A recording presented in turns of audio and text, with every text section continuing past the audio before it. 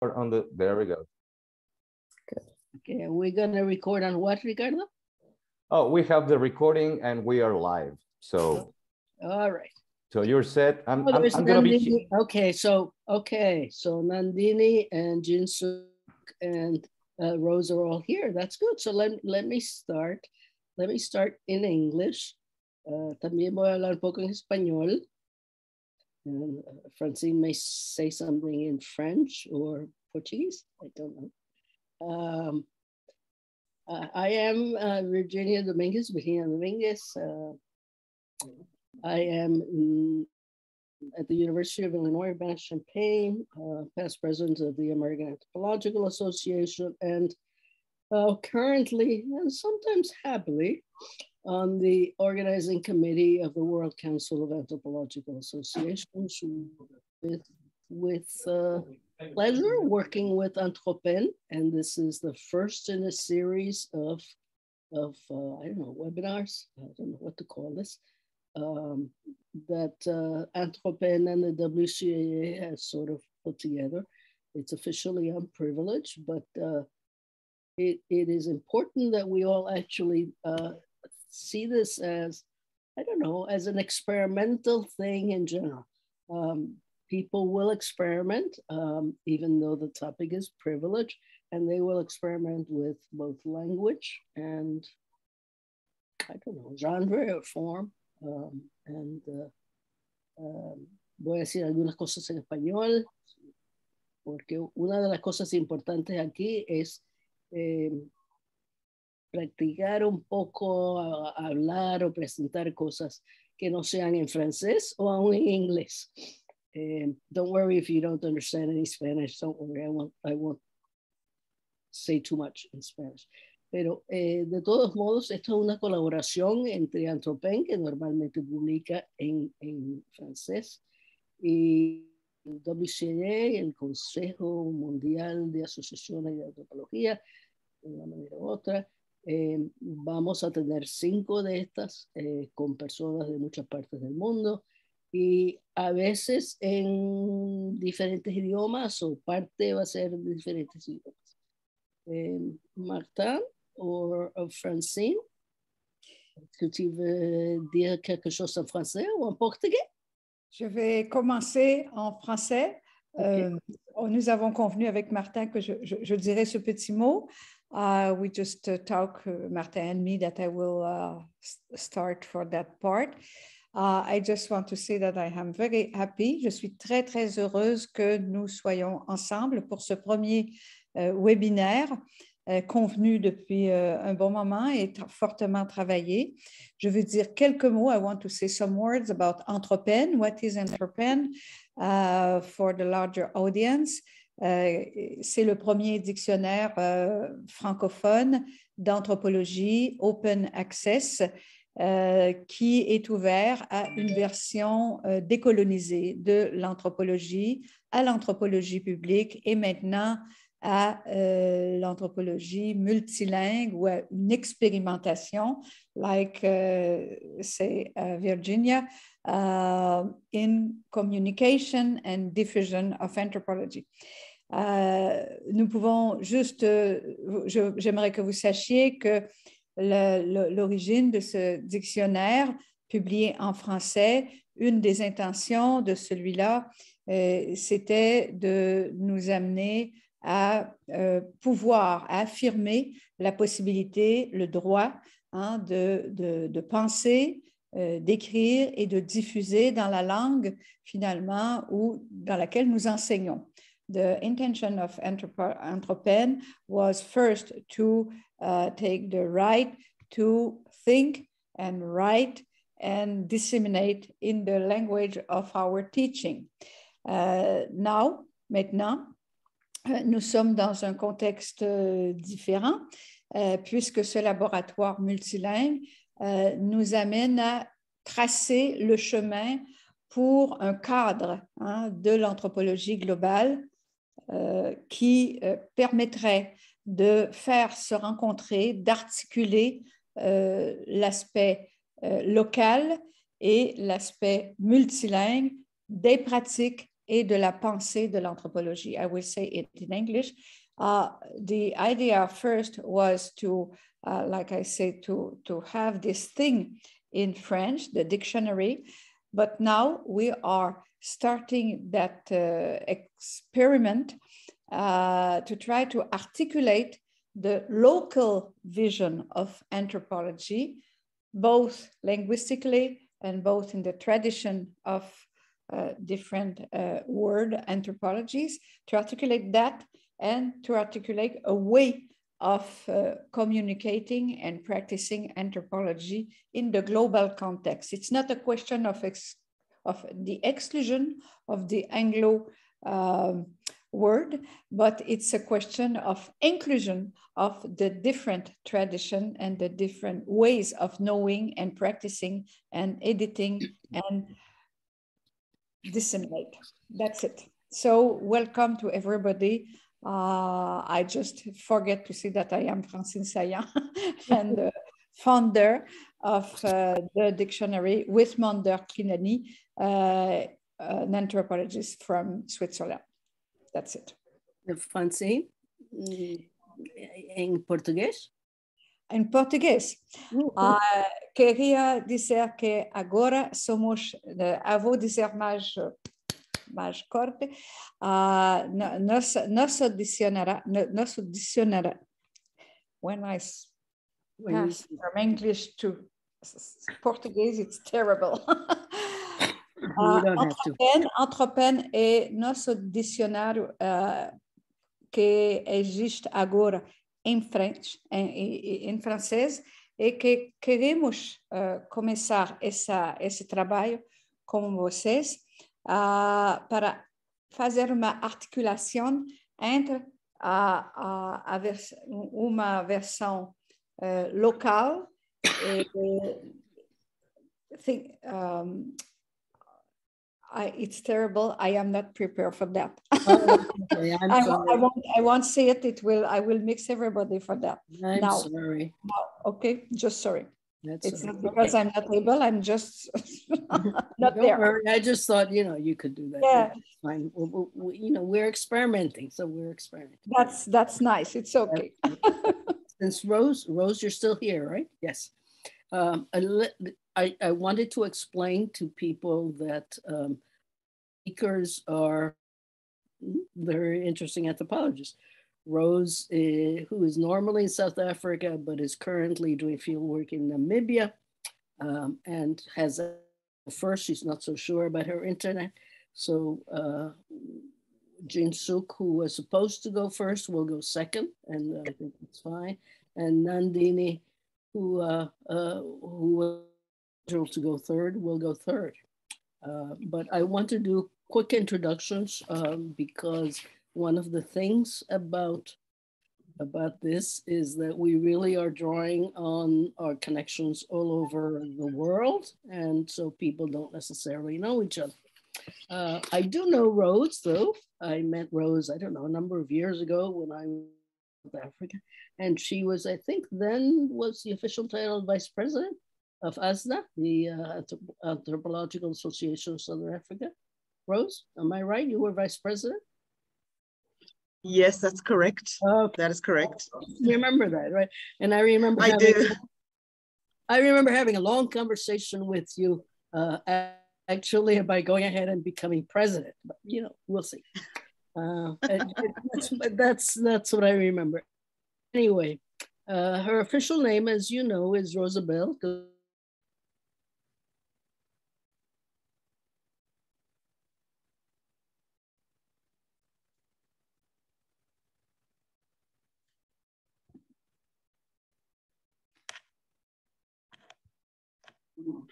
I'm still here. The bandwidth is a little bit low.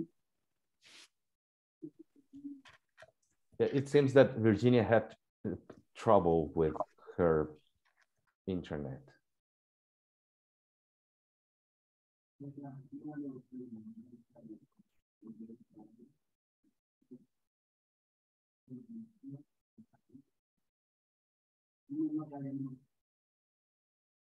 Hello, Virginia, are you there? No, we lost Virginia. So Francine, can you please step up. Oh, there she is, but no sound.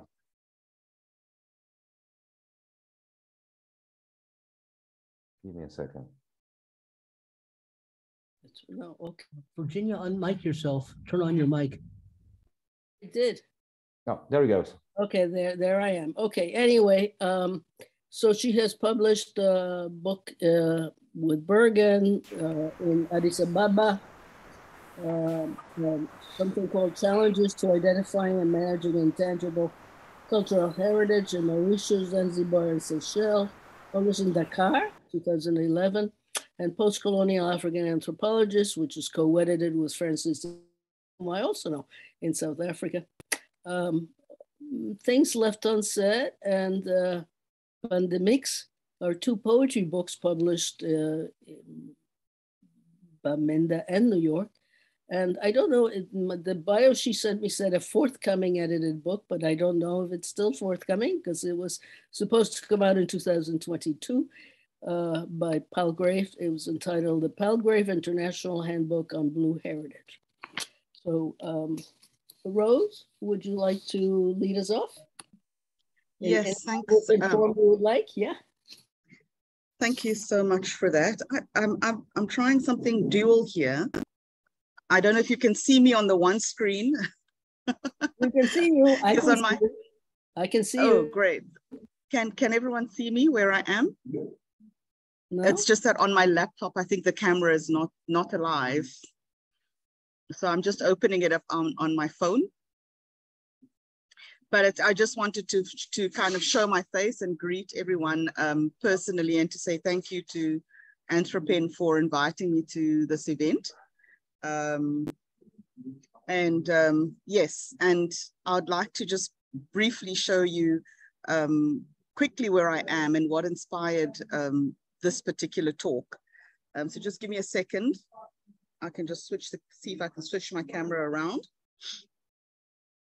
I may not, hang on. You may not be able to, it's fine. I may. Oh, I just wanted to show you. We see. So I'm in the desert, really. So this is what inspired the talk. I just wanted to share that part with you before I switch my camera off. Okay. If I may, Virginia, so I'm going first, is that correct? That's correct. Okay, so let me share my screen. And hopefully it will play well. From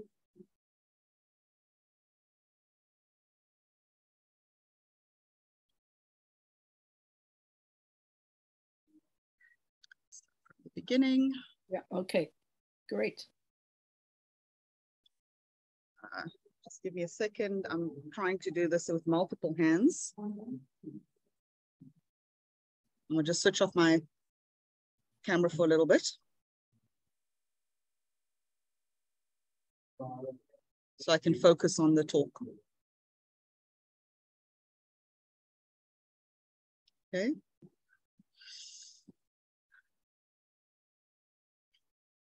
We hear you, Rose. All right.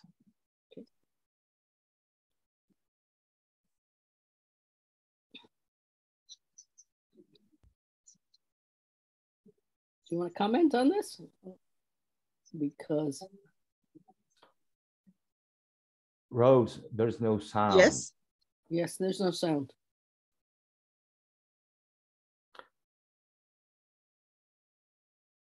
We know what to do when you're not here, but I don't know. Do you want to comment on this? No? Yes, I'm just hoping that I can do it quickly. I'm not too sure. No I know worries. it's live, so. Don't worry, yeah. Are you able to play it from your side? I did send the recording. Yes, we can. Perfect. If you So- can play the recording, please. Thanks. I'll stop Perfect. sharing. Okay.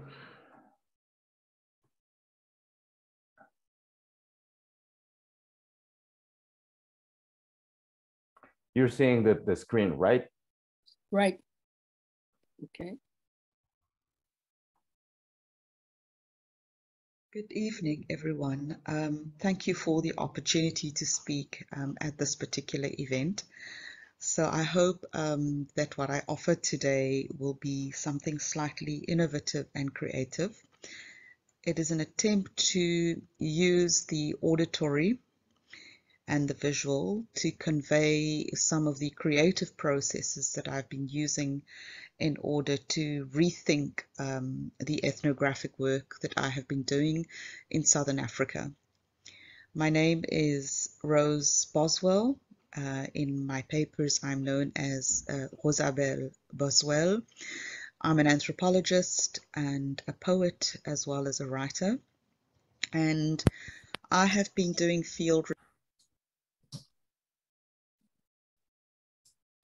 Ricardo, we lost the volume.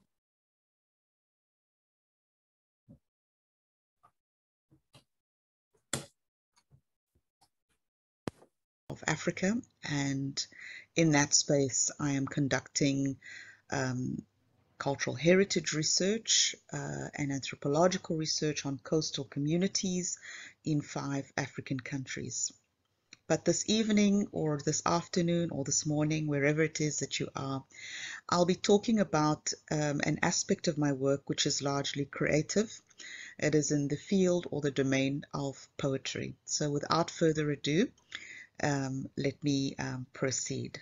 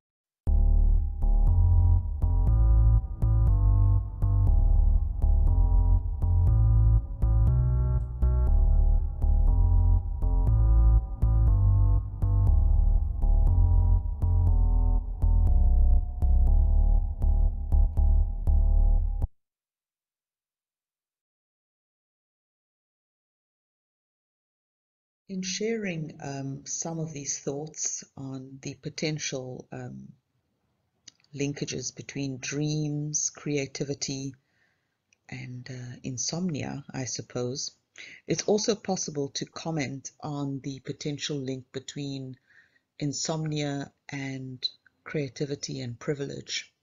Because if we consider some of these great authors and writers and artists who have been able to produce in these times of insomnia, one must also ask what were the particular conditions in which they lived. And it's possible to argue that some lived a rather bohemian existence where they did not have much in the way of material goods or influence. But it's also, I think, important to note that there have not been that many researchers and writers and authors and poets that have been able to share to the same degree their creativity to a global society. And so it's very interesting, I think, to me that even in the context of something as common to all human beings, such as sleep, there is an element of privilege and exclusion.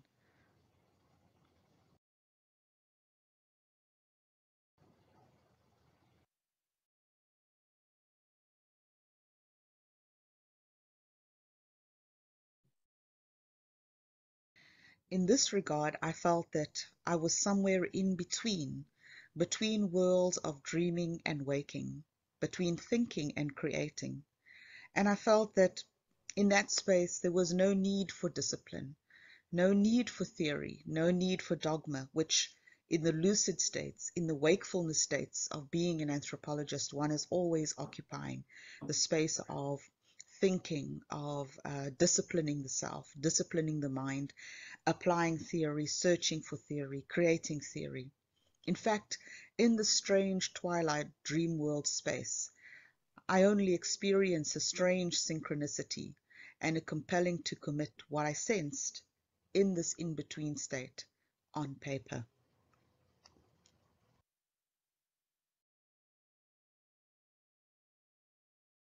You could say that I was actually woken by Maya Angelou, and I didn't even know that I had been awoken by her. I read somewhere once that poetry was for the poor, their way of sharing powerful words and imagery with the world. And this made me think about or meditate on the topic of the event today, which is on the subject of privilege. Where is privilege located? And is it only those who have the ability, the dogma, the principles, the disciplines, the theory? Are they the only ones who can convey particular meaning through words? Or can everyone do it?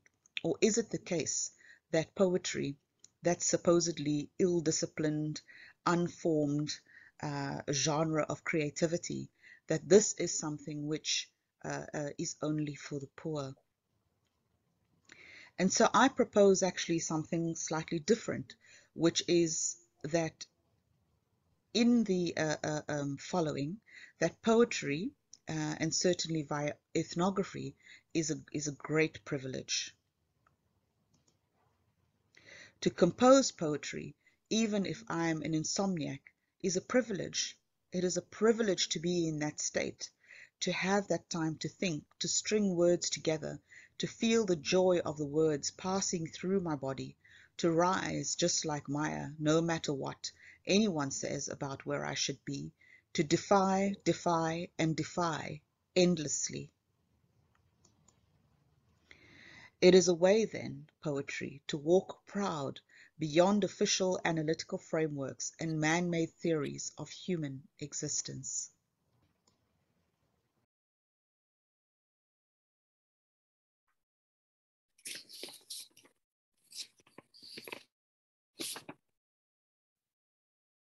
My poem is entitled, I Have No Fear. For why should one fear? On 31st October, why should one fear of between and betwixt? I have no fear of ghostly turns or shallow graves, for ideas rise from loosely packed soil, where initiates shed their skin like ancestral beings in eastern rivers deep. I have no fear of betwixt betweens. My mind awakens at twilight and sleeps at dawn. It meets the unwoken and lets words spill like oil on a pristine shore. Of Hallows Eve and other things, I have no fear.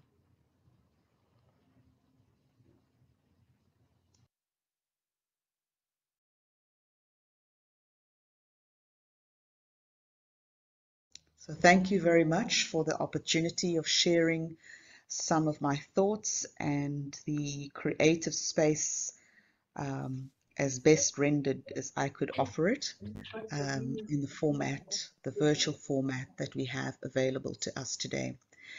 And I really hope that in sharing this presentation, I was able to convey in part the phenomenal creative process that I have personally experienced as an anthropologist.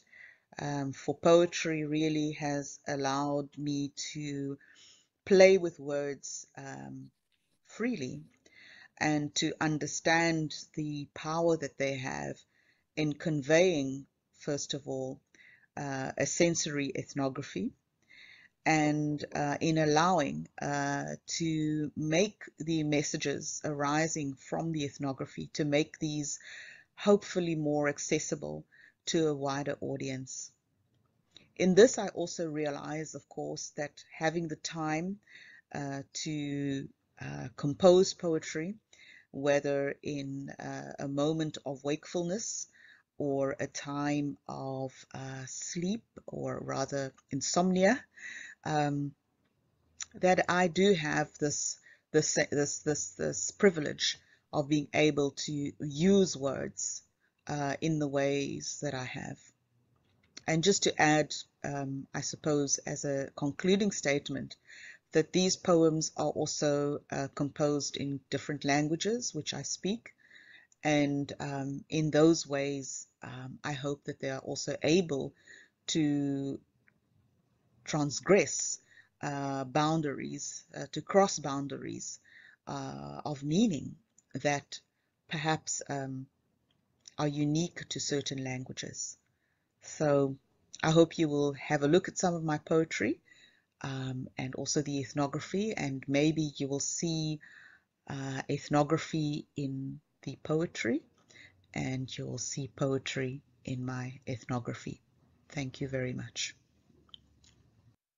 Thank you. Ricardo, can you get us back? Okay.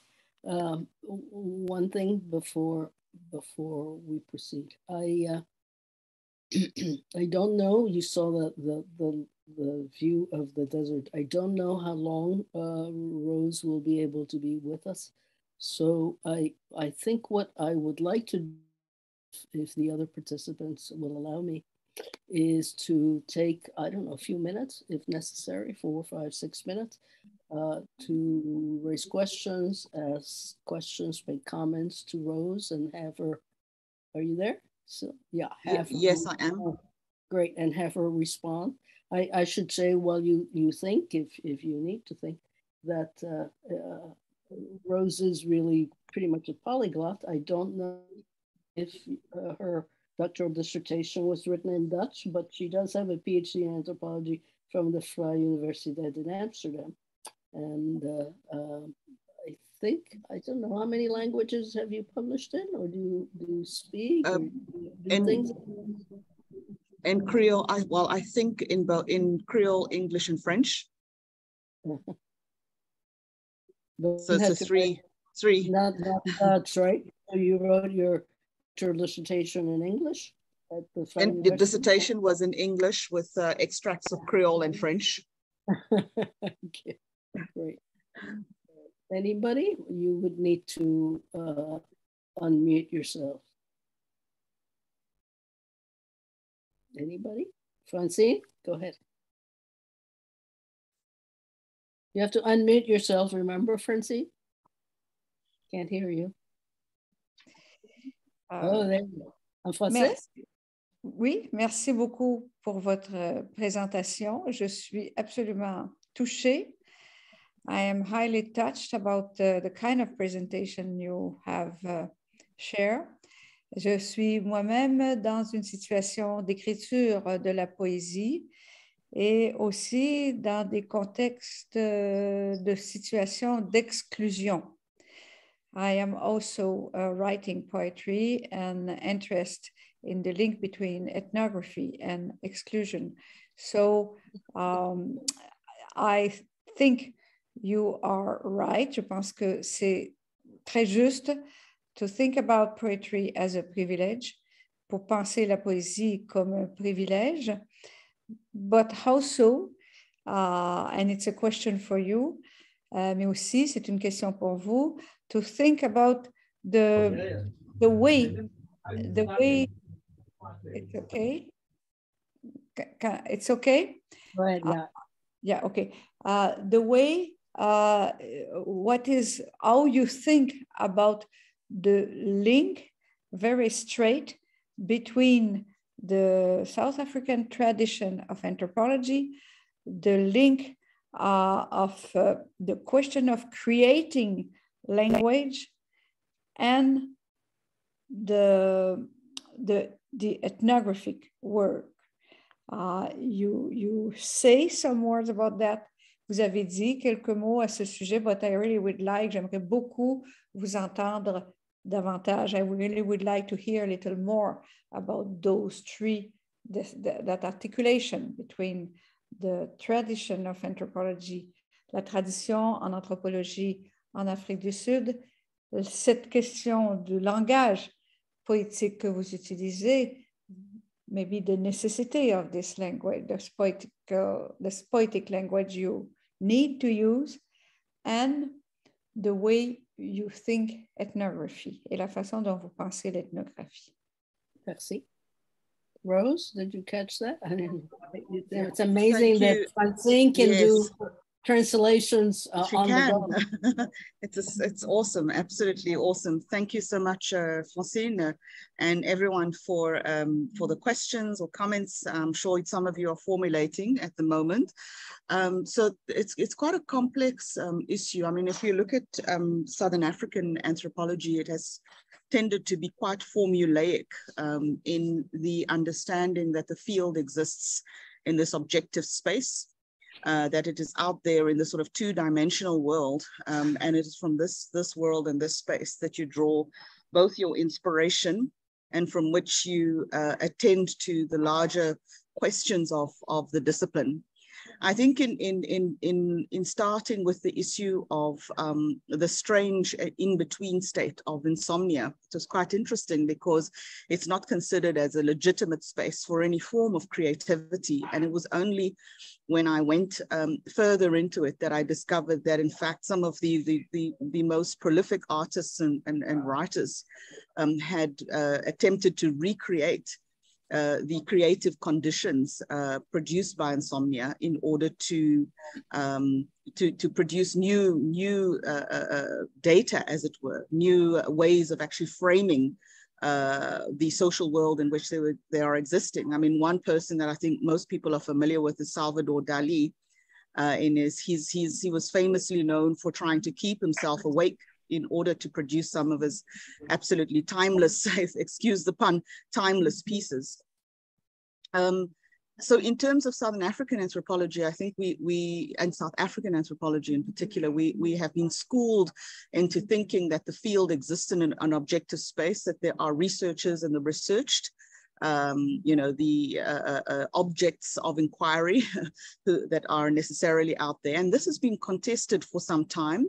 In fact, South African anthropology has also been marginalized because of this, the idea that there are those who are the researched and those who are the researchers. And in doing the poetic work, I felt that it was a way to actually break away from this genre and to perceive the ethnographic process as a largely poetic and a creative one. That it is not necessarily for conveying information to a very narrow group of people, who understand or perceive the world in a particular way.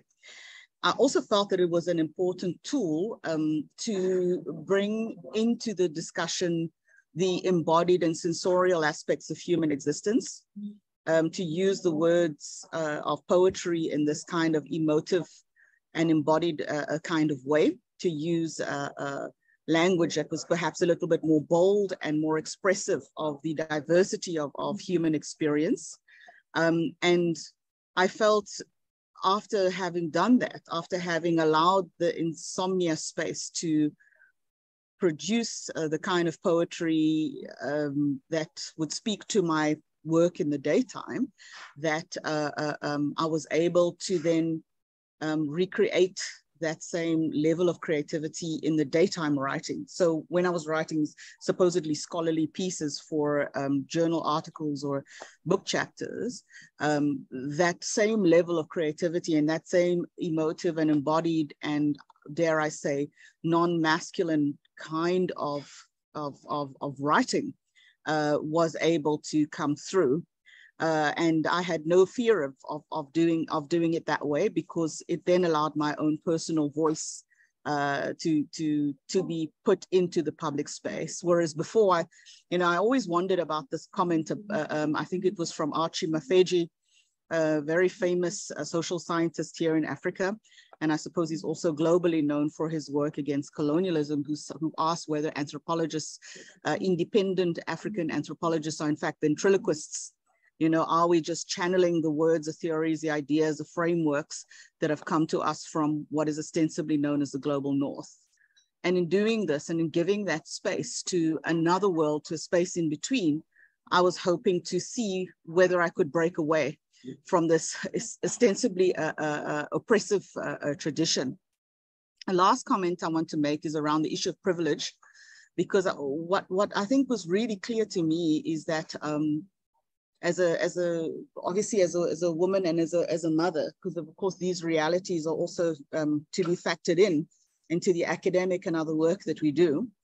That time was an enormous and absolutely critical resource that many women and mothers often find that because they live in a highly patriarchal setting, they have very, very little time to themselves for any form of creativity, that they are always in the process of producing and keeping others, you know, on an even keel.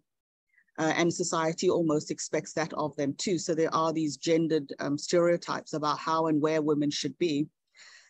So the point I want to make is that it was a privilege to have that strange, even difficult time of insomnia, to have that space and time for creativity. Almost like, you know, the universe actually opened up the space of insomnia to say, look, you need to be creative, and if you can't do it during the day, this is when it's going to happen. And it was in that space in 2021 when I had quite a long stretch of insomnia where I was able to write an entire poetry anthology. And it was linked to some of the work that I'm doing for the ocean cultures field work that I'm doing now. And so that poetry is now feeding into the daytime research, into some of the questions. In other words, there's a cycle of creativity that is basically taking place as a result of the insomnia, which happened quite serendipitously. Yeah, so it's a little bit complicated, but there's some really interesting things that have emerged out of it. Okay, thank you. Anybody else?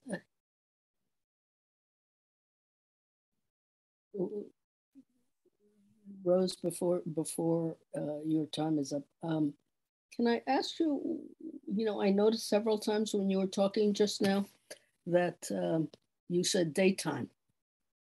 So, you know, like many artists I know, they do something during the day to earn money, and then in the evenings or on the weekends, they do their artwork. Do you think of anthropology as part of your daytime work and poetry as part of your, I don't know, nighttime work?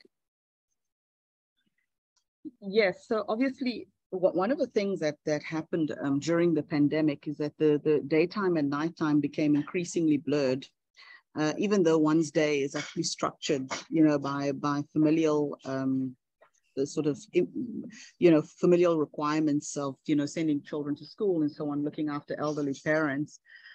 Some of these activities and processes take place largely in the daytime hours, but what I found was that in doing this work, that I was beginning to see the daytime work as the more formulaic work, that I would wake up and I would have a theme or set of research questions in front of me that had been approved by the ethics committee.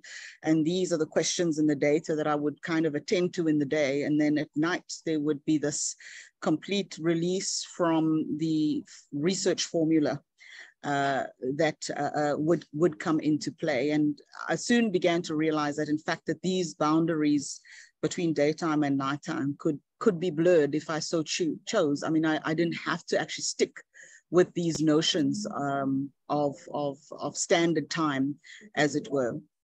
But it was also really interesting that it was also about the notion of working between dusk and dawn was also very interesting, because it mirrored for the ocean cultures work, it mirrored the particular transitory space that we are in now, the anthropogenic space that we're in now, this moment in time where we have the opportunity to make really important choices about climate change, and that we're at this almost tipping point, that the dawn is basically coming. you know, and if those changes, according to the UNFCCC, if those changes that are proposed or mooted are not taken into account, then we're surely going to go towards a daybreak that is going to be quite disastrous for everyone. So it's very difficult to unravel it all, but to me, it seemed like there was this notion of real time between daytime work and nighttime work. And then there was also this kind of symbolic time between dusk and dawn, where these pieces on climate change, these poems on climate change were being composed. And they talked about the different feelings and experiences that humans have, you know, of this natural world, the oceanic world that we have. Okay, thank you. Anybody else? Let's take advantage of this now. Okay, okay, Magda. Yep. Well, I don't know if it's a quick question, but this is since the driving topic here is a multilingual anthropology, I was wondering if the type of writing that comes out of this insomniac state, or like it can be seen as an in-between language also, something that could be more easily translatable or not, between different experiences, I would say. Thanks, Magda. Rose? Thank you for that, Martin. That's a very, very good question. And I remember when I was quite deep into the experience, it struck me that obviously I'm one of, I don't know how many billions of people, you know, that have had this experience, whether for a short or an extended period of time.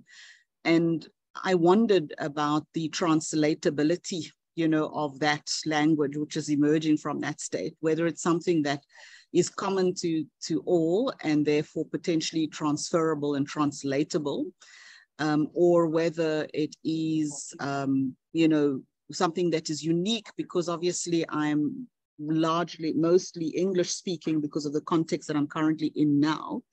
And if I were to compose some of these pieces in the local language, would they, you know, would they be translatable across that world that also speaks that language? You know, would people get it, as it were?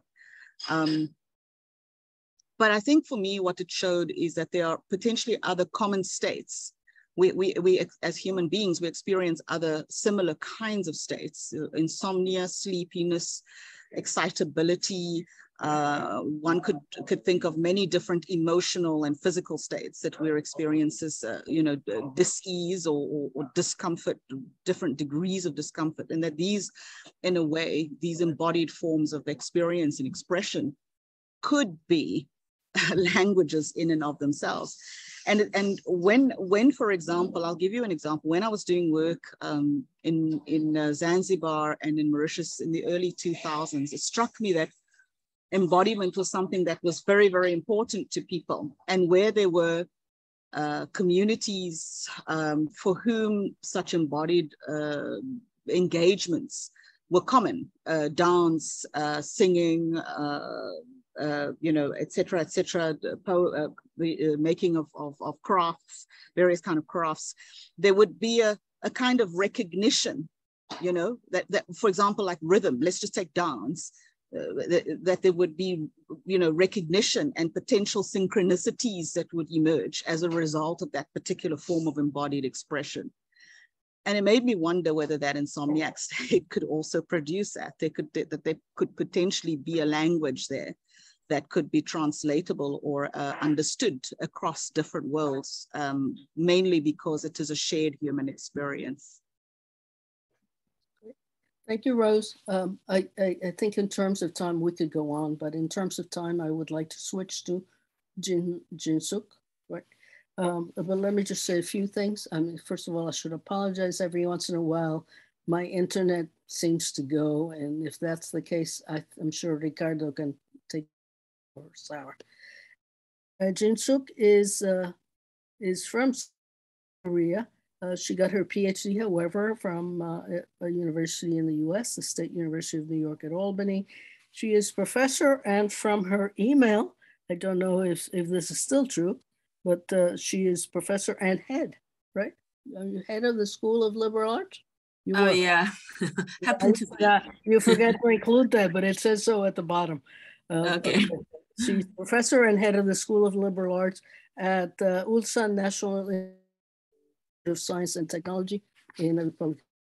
Yeah, she is mostly a linguistic anthropologist, but in some ways I think she's also a sociocultural anthropologist. But her doctoral research topics included Mayan identity, but some language ideology in Guatemala. She interestingly teaches liberal arts courses at a science and engineering university in South Korea.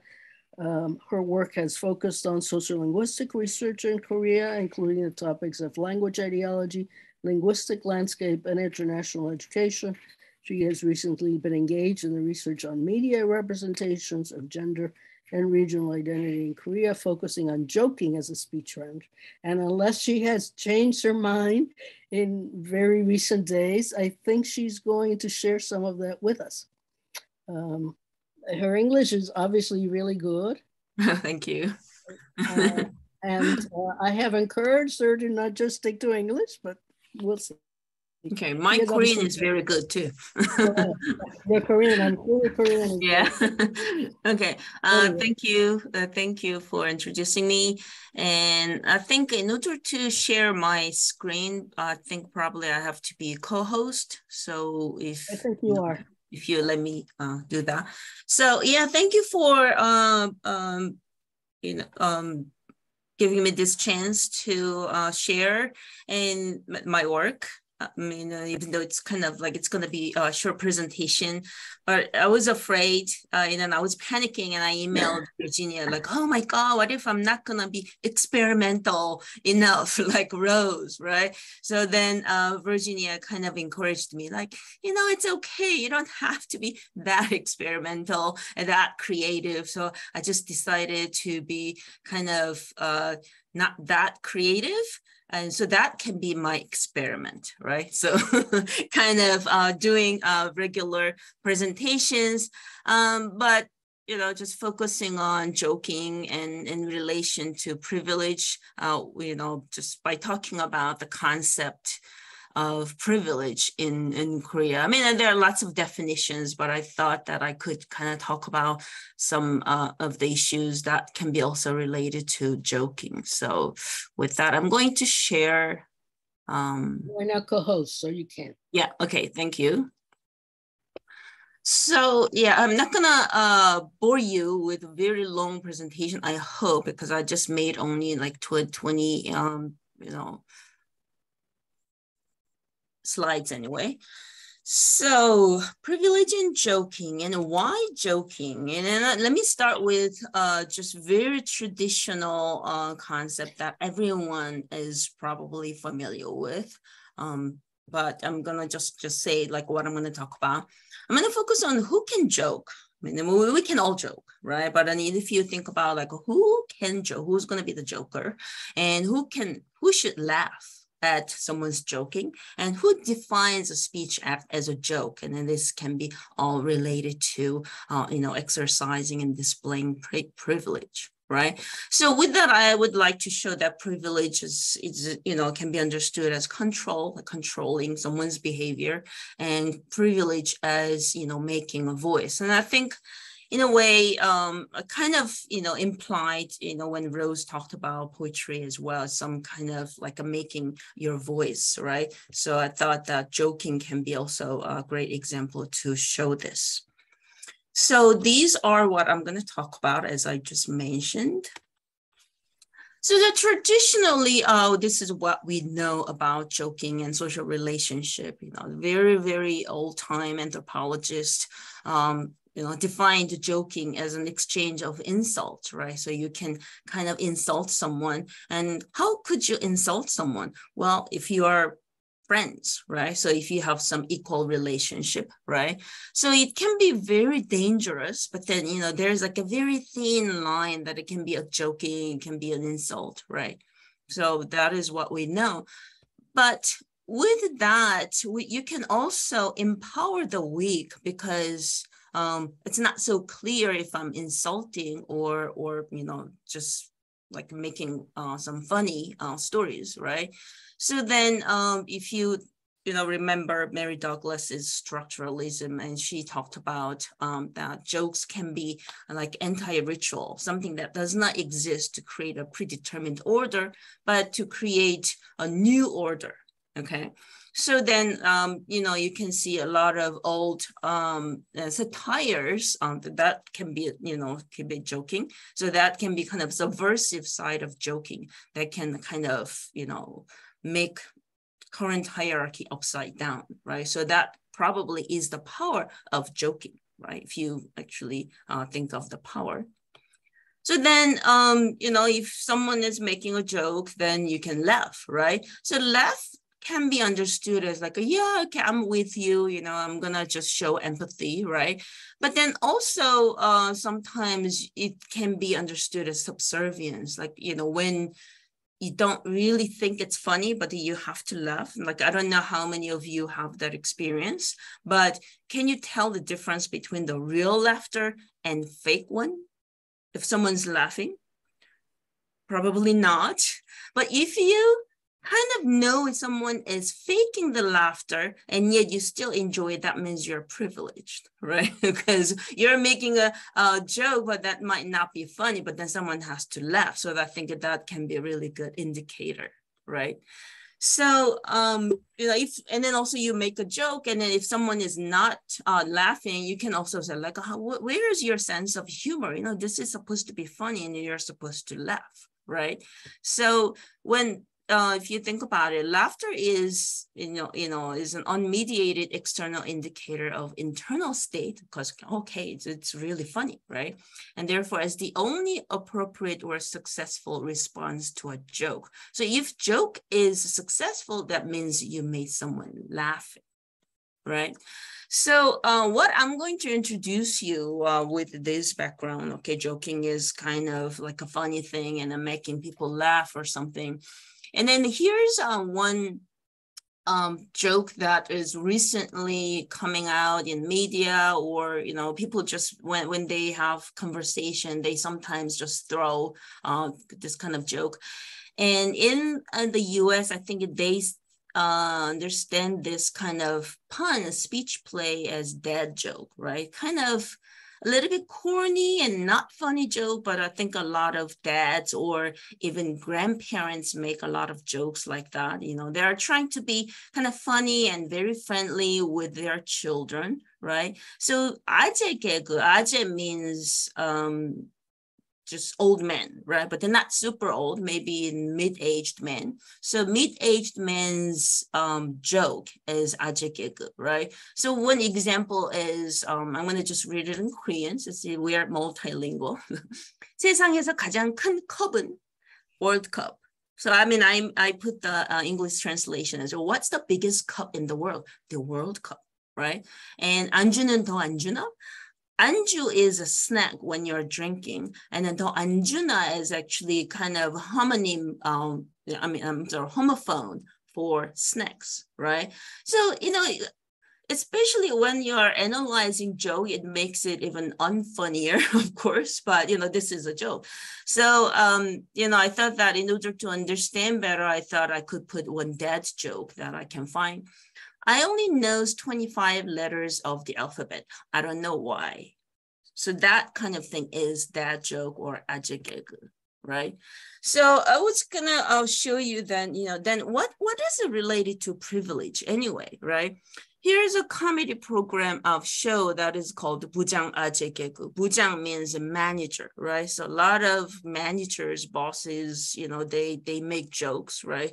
Then you can see that the person in the middle is lower status, like he's an intern, right?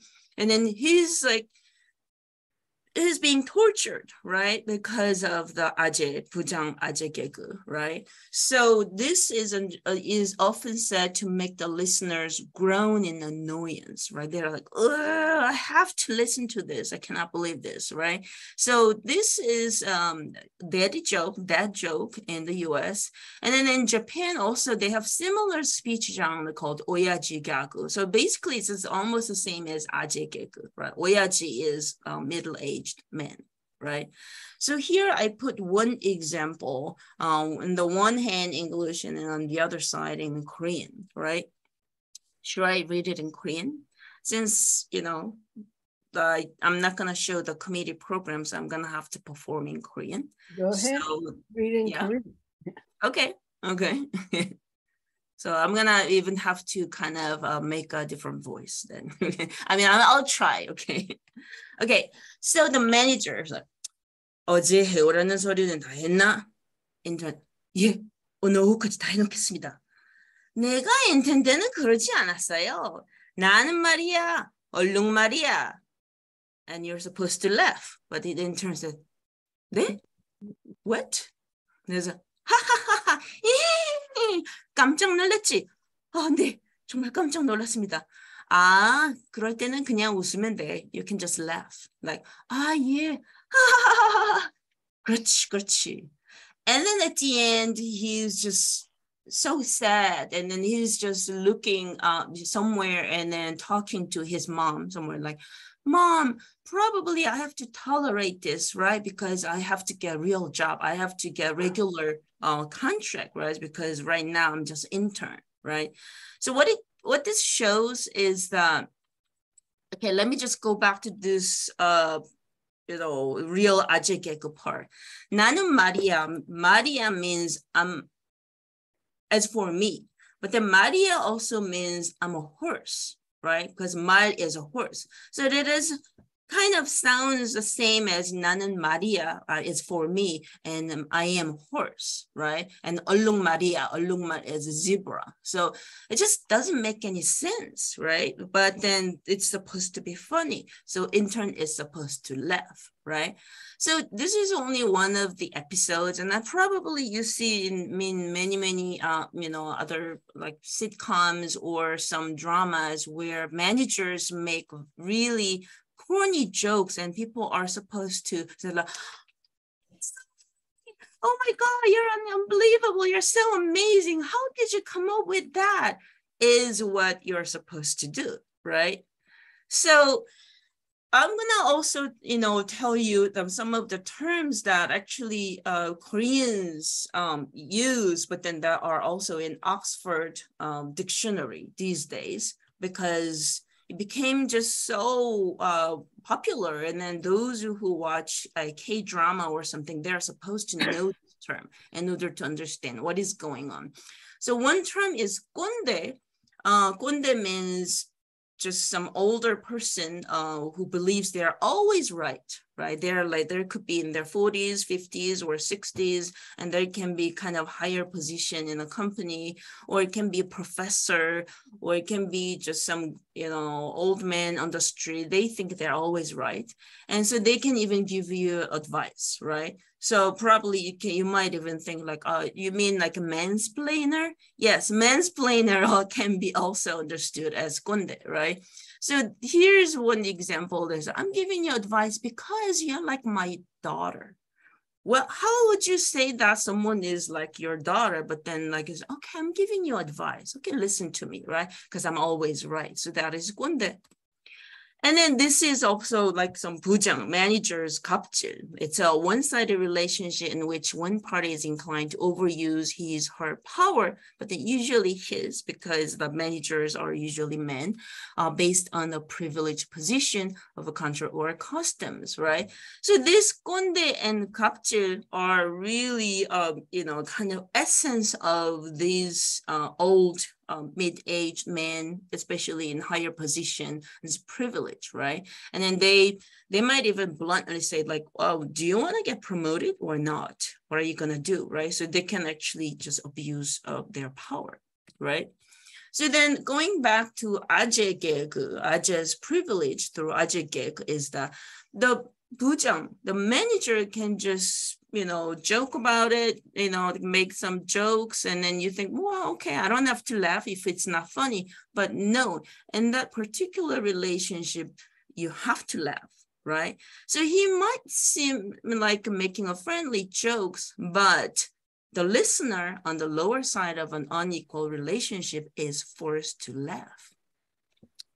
So this is going to be the last part that, I'm going to relate privilege with a joke. And then like this bujang, I just said like, oh, okay, in this case, you're just supposed to laugh. That means it's a joke, right? So you laugh, right? So who can joke and who can define it as a joke, right? Joking can disempower and insult the weak. And I think it used to happen some time ago, but I think it's still happening, such as, they can ridicule certain race, gender, sexuality, and the disabled. And I think a lot of stand-up comedy still has some parts of that because they think, oh, it's supposed to be funny, right? But now those who are disempowered can make their voice, right? They can just say, it's not funny, right? It was even hard to say it's not funny long time ago, but then now they can say, well, it's not funny, sorry. No, it's not funny, right? So then what is funny or unfunny? Who decides? It's what we can think about. And then I know that some comedians these days complain that, oh my God, cancel culture makes comedy really unfunny. I have to be very careful, right? Because of this, right? So they want to decide what's funny, right? So I'm going to just pass because it's kind of related, but, I can talk about it later when there's a time. So then when someone says like, I'm just joking, okay, don't be so serious. I'm just joking. Does it mean the meaning is empty, right? Joke does not pursue any meanings from the speaker's perspective, and only listeners find the meaning. So they're often pressured into denying or downplaying those forms of verbal discrimination, dismissing incidents as merely banter or jokes, right? So that's also kind of a privilege. Like, well, I can define what is joking, what is not, right? So this is the conclusion. One can exercise his or her privilege through joking, but then privilege can be invisible because it is just a joke, right? And then I just put this cartoon from somewhere. If she's abused, why didn't she report it? And then I think that is kind of the privilege that people don't really see, okay? Thank you. And actually, I put the photo here because one time I gave a talk about joking, and then I had to kind of perform almost like a stand-up comedian, although I was not a comedian, but then I had to wear this kind of clothes. So I thought that it can be nice to put it here. So thank you, and contact me if you have further questions. Thank you, Jin-Suk. Nandini, are you in a position now to speak, or should I let some people ask Jin-Suk questions? Nandini? Okay, well, maybe, can you, oh, I love seeing you as a Indian Jin-Suk, but can you I don't know, turn off the share screen? Nandini, are you there? Okay. I'm not quite sure what's happening with Nandini, but maybe we can take a few minutes now to make comments or ask questions. Anybody? Oh, Carmen is here. Oh, that's good. Celebrating. I know you are, yes. We are also. Yeah. Okay, anybody have any thoughts for Jin-Suk? I mean, I could start. You want me to start so you can think? Okay. Jin-Suk, you will need to unmute yourself. Okay. Who else in the world, including maybe in Korea, actually talks about joking or privilege? Anybody? You think of? anthropologists in particular? I guess they don't necessarily use the word privilege. Maybe joking and power, or something like that. Thank you, Gordon. By the way, actually, Gordon is the one who asked me to do this. So I'm so honored to be part of this, and I hope I didn't disappoint him. But anyway. Yeah, and so actually, since the theme is privilege, I thought that I could kind of connect with what I'm already interested in. And I think, so far, to my knowledge, I don't see anyone who is kind of trying to relate privilege and joking, and especially with mid-aged men's joking. But you do, right? You Yeah, are. Yeah, now I'm trying to. Anybody, any thoughts or comments? Anybody? Go ahead, Gordon, but you have to unmute yourself. Okay. Yeah, Jin, so you talk about humor and privilege, and that was very, very revealing. And as an older white man, I unfortunately see myself in a couple of your slides. But there's also humor as weapons of the weak. In Hong Kong, it's interesting that in Tagalog, ngoy, which means thank you in Cantonese, also means you monkey. And so, domestic helpers love saying ngoy to people, saying you monkey, without them knowing what's being said. So can you talk a little bit about humor as also a way in which privilege is contested? Oh, yeah, I think so. So actually, I didn't, I wanted to focus on kind of privileged men's joking and, their kind of metapragmatics of joking. But I think, yeah, you're right. Of course, those who don't have power, they can use joking. And I think that happened a lot.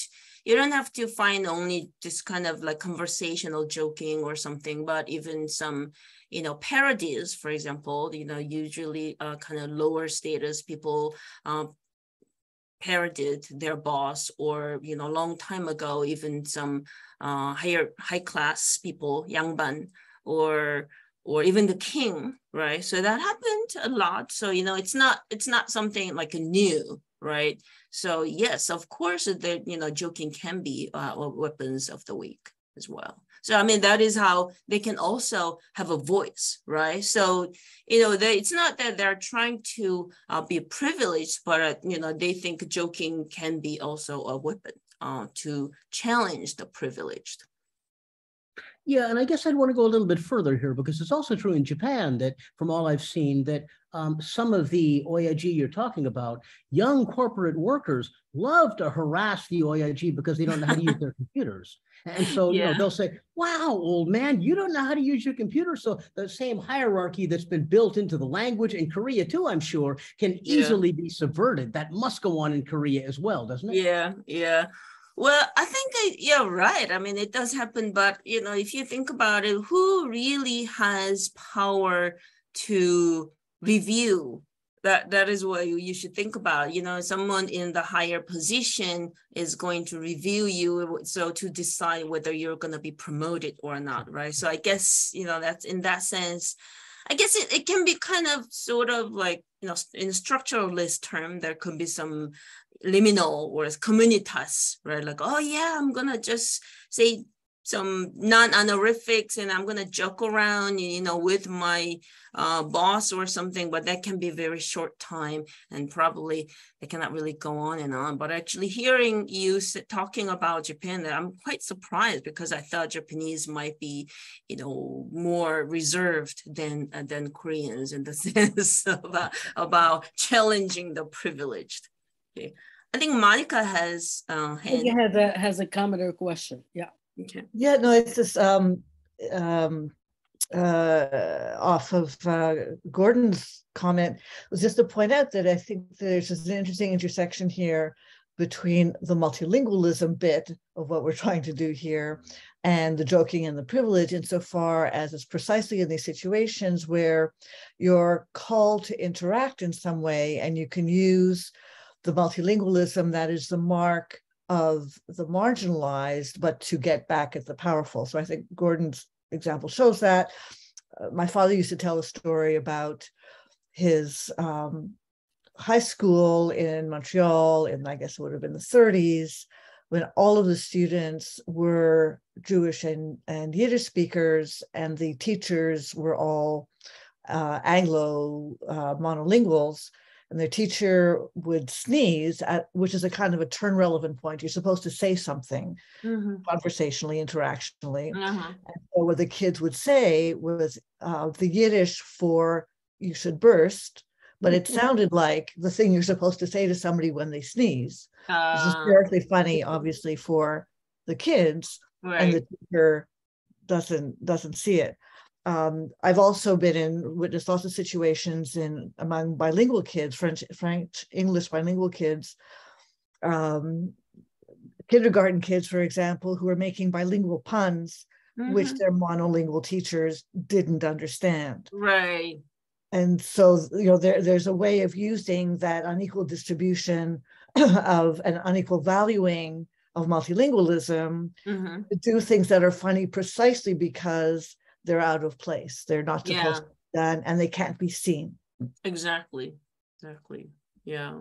I think so that is why, you're right. The pun can be almost like some secret code that only they can understand.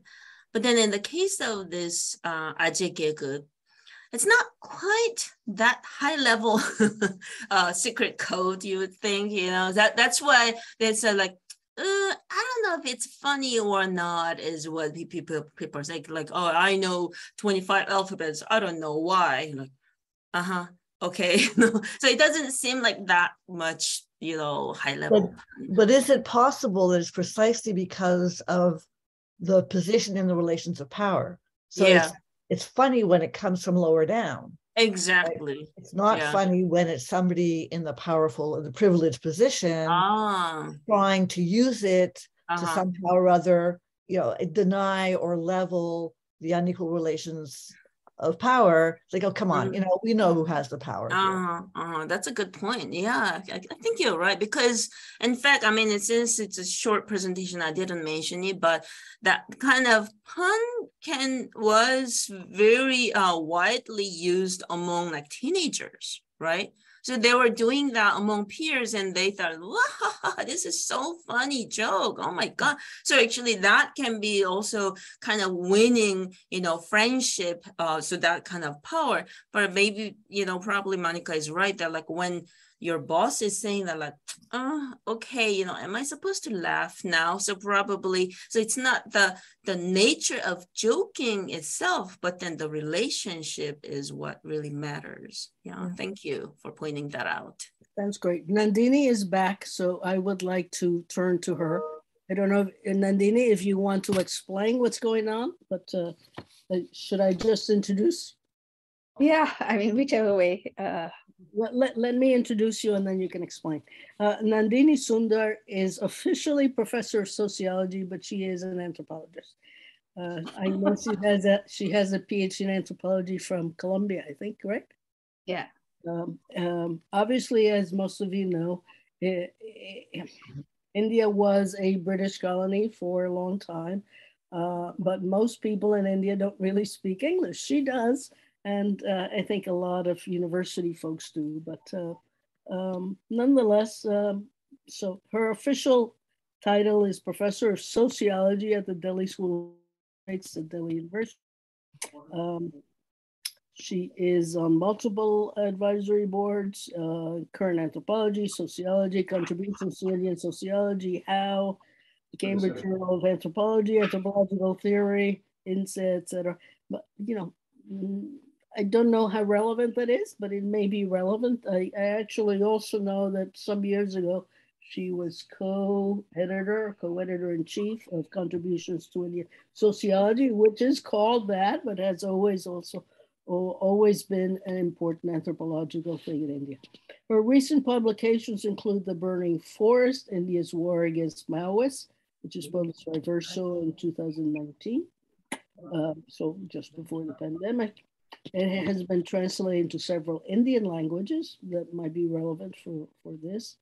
2 edited volumes, something called The Functioning Anarchy, co-edited, and it came out in 2021, and Reading India, selections from Economic and Political Weekly, 1991 to 2017, co-edited and published by Orient Black Swan in 2019. She has also published journal articles. She's widely known for her interventions in democracy, authoritarianism, and academic freedom. She's been awarded a number of prizes, including Surigas Memorial Prize in 2003, Infosys Prize for Social Sciences, specifically for social anthropology in 2010, the Esther Bosser Prize for Development Research in 2016, and the Malcolm Adisesha Prize for Distinguished Contributions to Development Studies in 2017. I have known Nandini for some years, but not well enough. And anyway, it's all yours. Thank you, Virginia. She's in New Delhi. Yeah, we can hear you. Yeah. Okay, great. Thank you for inviting me to do this and for having faith in me always. Always. And I mean, you're really one of the best mentors that I've had. It's really great to be part of anything that you're part of.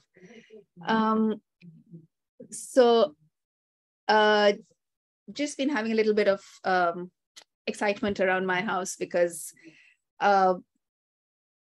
with our current Hindi supremacist government, there have been a number of attacks on media freedom and on academic freedom. And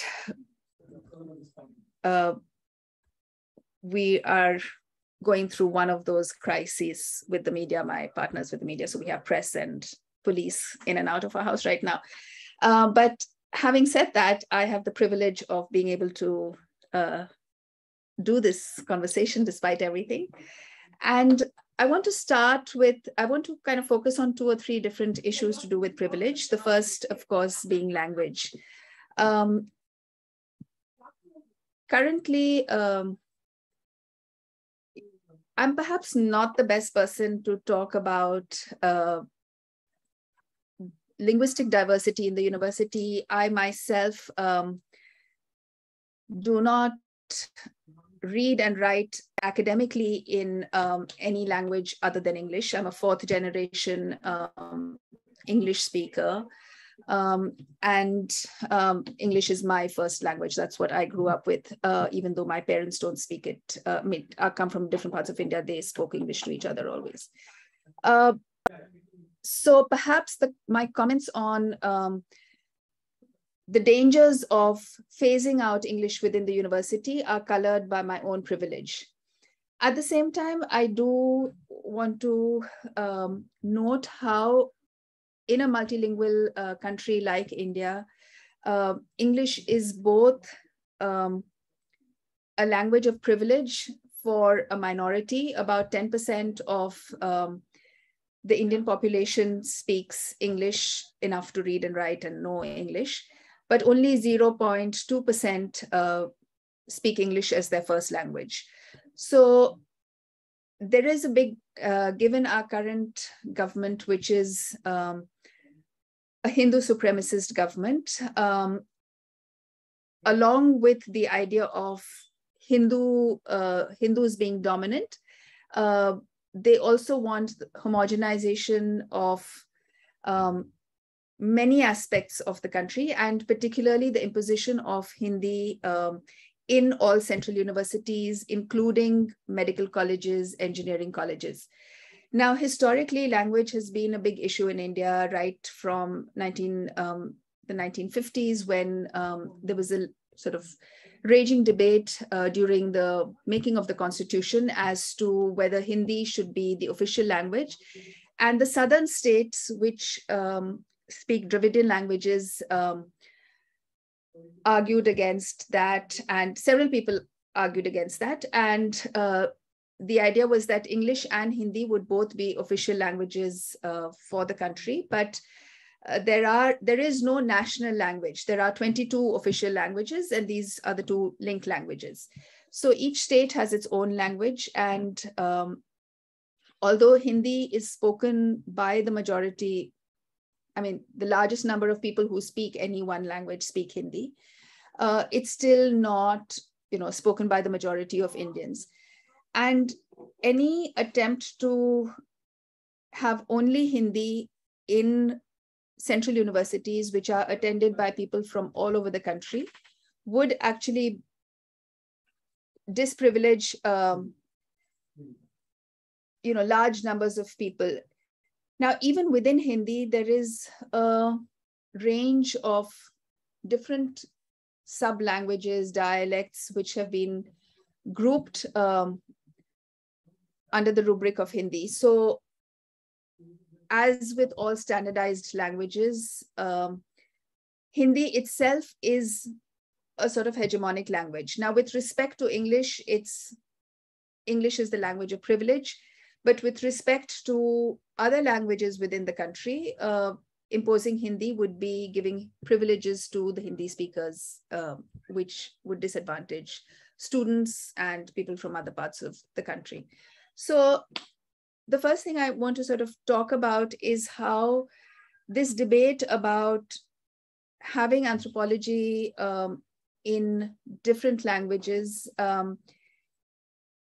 is something that is welcome in a global sense.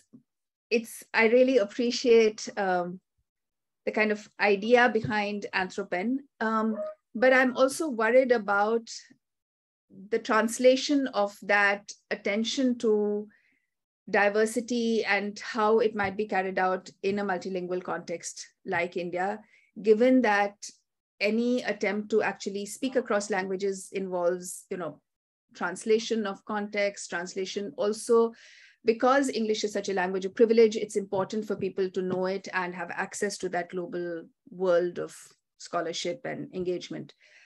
So for instance, we find that a lot of subaltern groups, people, former untouchables, scheduled castes, indigenous people, want education in English rather than in their state mother tongues, because English is, the idea is that the elites have had access to English, and by denying it to subalterns, denying it to them in schools, they're actually perpetuating a class system. So privilege in this multilingual context can mean a lot of different things. The second thing that I wanted, how much time do I have, Virginia? I'm sorry, I lost count of. Sorry, it's okay. I will stop you in, I don't know, 5, 7, 10 minutes. Okay, right, thanks. The other issue that I want to talk about is a particular moment, as in now when privilege breaks down. So under our current government, which is similar to right-wing authoritarian governments the world over, the major fault line right now is religion and and Islamophobia, in particular, anti-Muslim hate speech, genocidal hate speech. And there have been a number of cases of Muslims being lynched, individual Muslims being lynched, Muslims being collectively punished for participating in protests, widespread arrests of Muslims for all sorts of things, as well as students, journalists, and others. Now, what does one do when the normal markers of privilege break down under such authoritarian regimes? And what comes to mind most immediately is, for instance, the attacks on Muslim film stars who are, they are the most kind of privileged Muslims that you can get there. These are film stars who are top of, they're like the biggest stars in Bollywood, and yet they're constantly being attacked. Their loyalty to the country is being doubted because they're Muslim. We had a Muslim vice president who was again, attacked, sort of derogatory language being used, cases being filed against film stars simply because they are Muslim. So to show the sort of wider audience of ordinary Muslims that, if we can attack somebody who's that rich and famous, then everybody is vulnerable. So what I also want to sort of remind ourselves is that there is normal privilege and there is privilege in times of crisis, and the two kinds of privilege may not always work seamlessly. I mean, the same kind of privilege may not last seamlessly into times of crisis when there is a kind of genocidal atmosphere being created. The third case that I want to bring up is something that was actually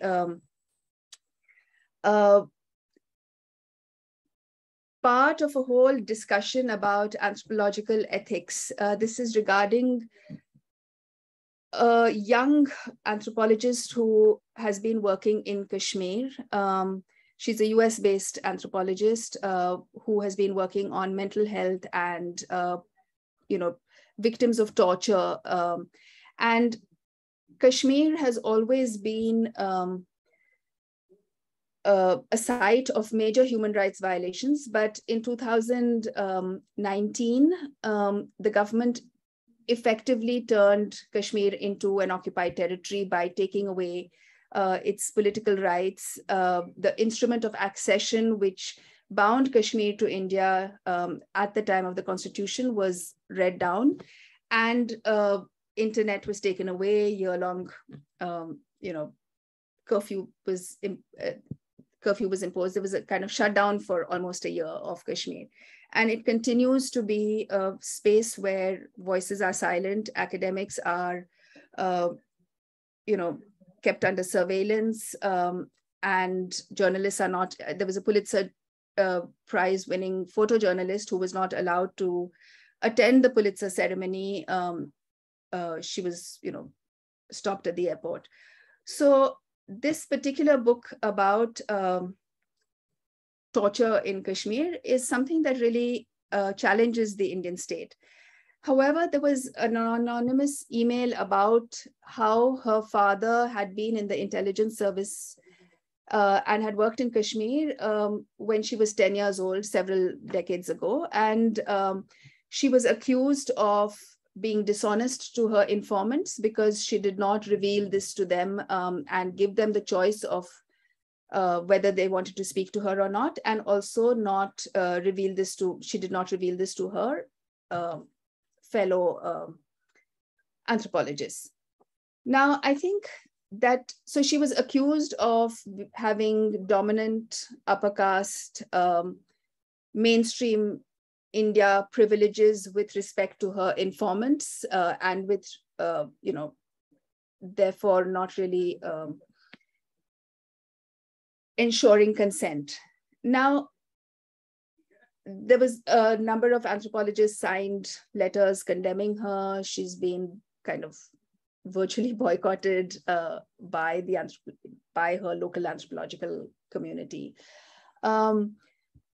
I think there are several questions that this particular case raises. One is about the relevance of parentage when one is doing fieldwork and has not relied upon one's parent for access to the field.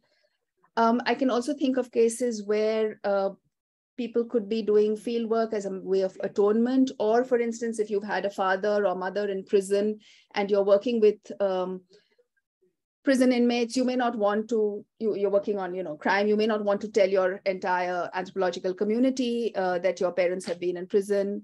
There are a number of ways in which parentage may not and should not matter. And in fact, I don't know what the parents of my close colleagues do. I've never asked them and they've never asked me. It may come up in conversation, but to ask is itself a way of establishing privilege. If, for instance, you come from a well-off background and you're asking somebody where they come from. There's also concerns about conflict situations and whether Revealing parentage at that time would have shut down all kinds of access, would have actually not made possible this book, which I think is very important anthropologically in challenging the narrative of the Indian state. And I think it's also questions of patriarchy, how much young women in particular should be identified with their father's activities.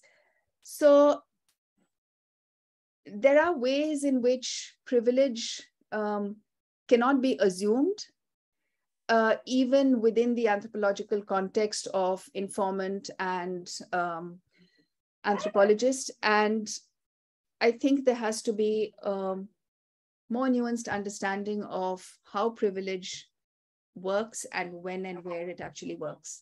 So in all of these three contexts, I just want to raise the question of how privilege seems obvious when we examine it, and it is very obvious. It works in all sorts of ways. But there are also times when privilege breaks down, can be used against somebody, and it's actually used, and I don't mean in a sense of backlash, but it's actually used to further create new kinds of oppression, the backlash against so-called privilege. So I'll stop at that. Thank you. Okay. Great. Thank you, Nandini.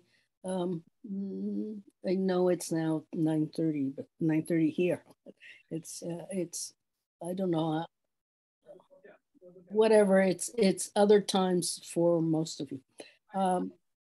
Any thoughts, comments, questions? I do have some, but I don't necessarily want to prove myself.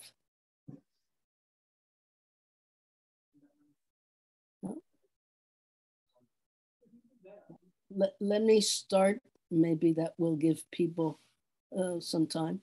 Nandini, okay. You know, I respect you a lot, but you know, I think this was very provocative for us. But can we talk about the anthropological community in India for a minute? Do they have privileges? Because my understanding is there aren't all that many anthropologists in India. Am I wrong? Well, there are a lot. I mean, there is an Indian Anthropological Association. There are several departments of anthropology and some mixed departments of sociology and anthropology. Now, you had written to me about this one case where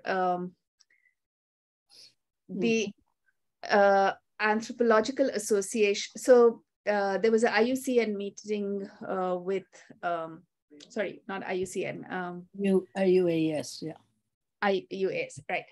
Meeting with a particular school which has been involved. It's a kind of mass factory for indigenous children. And the people who founded the school are quite close to the ruling regime, and a number of anthropologists, so anthropologists in India have historically worked on indigenous people. That's been one of their main areas of research, whereas sociologists have worked on other aspects, urban. So it's sort of seen as more modern than anthropology, which has been kind of confined to physical anthropology and a lot of it with indigenous people.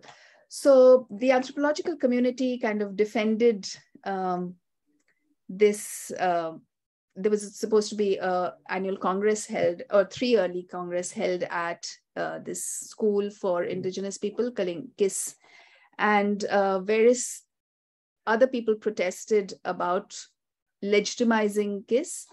And the anthropological community then claimed that they were, it was imperialist of the World Anthropology Association to withdraw from hosting the conference, and that in fact this KISS was legitimate. And so there are clearly differences within the anthropological community within India and how they see their own privilege vis-a-vis indigenous people.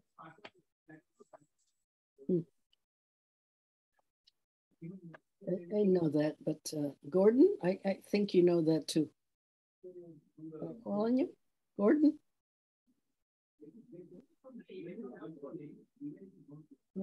Gordon, are you there? Yes, I'm here. Yeah. Oh, yeah. sorry. Yeah. You know a bit about this. I know you know. I don't know very much. I probably don't know enough to say, I don't think here. Yeah. But you do know enough to know that the anthropological community in India is split, right? Yes, I know that very well, but I'm not going to venture any further into this. We know the split all too well. It's very real, but man, these are areas that I'm afraid to say anything about because it's just too, yeah. Okay, but could I be provocative and then you will correct me? So your second, the second thing you talked about was Islamophobia, right? Is that shared by anthropologists in India? I know there's a lot of Islamophobia here. So, you know, there's a larger problem of academic freedom, and the ways in which the universities are being affected by Islamophobia more broadly. One problem has been that the university is, that the government is packing universities with faculty who are sympathetic to their Hindu supremacist worldview. This is especially public universities. So even if right now we don't have a lot of anthropologists who are sympathetic to the Hindu supremacist right, it's entirely possible that in the future they could be quite a dominant stream within anthropology. In history and political science, you already have, fairly strong left-right divisions in the History Congress, for instance. And now we see, even say within Delhi University, there's a large contingent of, right-wing history teachers being hired, or Islamophobia is something that has not been there within the university community, but the university community is not immune from the wider pressures that are happening in the country. Carmen? Yes, 1 second. Nandina, that's fascinating because in other places, for example, in the United States, it would be unthinkable that anthropologists would support Donald Trump. Carmen, in Brazil, would it be possible that anthropologists would support Bolsonaro? I doubt it. So it's really interesting that in India, you could have a division. So, yeah. But India is different. Yes, it is. It is. Yeah. Carmen, your hand is up. Yes. Yes, Gordon, it's possible that an anthropologist support Bolsonaro. We had a couple of anthropologists working for the agribusiness and doing laudos that favored the invasion of quilombolas, etc. But let's go back to India and privilege. Thank you for your talk. And I was thinking with my ignorance about the India reality that when we thought about India and privilege, we thought about a caste system. You talk about religion, you talk about the split in the Anthropology Academy, the language, but you didn't talk about caste. I know there is a lot of criticism around the work of Louis Dumont, for instance. I'd like to hear something about that. Great. No, thank you so much. I was going to talk about caste because it is perhaps the most enduring form of privilege in India and has been written about as such within the anthropological literature on India. It's been a major part of that literature. I didn't talk about caste because in a way it's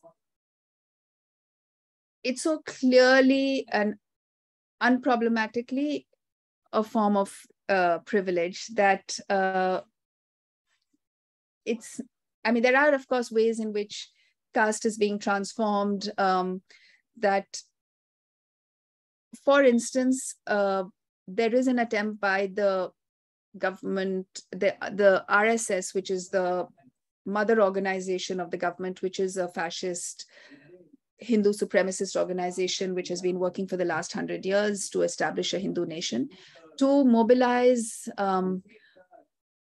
what are seen as lower castes in order to use them as part of a united front against Muslims and Christians and others. So in a sense, caste privilege is being overturned in order to strengthen a religious boundary, but there are other ways in which caste is being maintained. And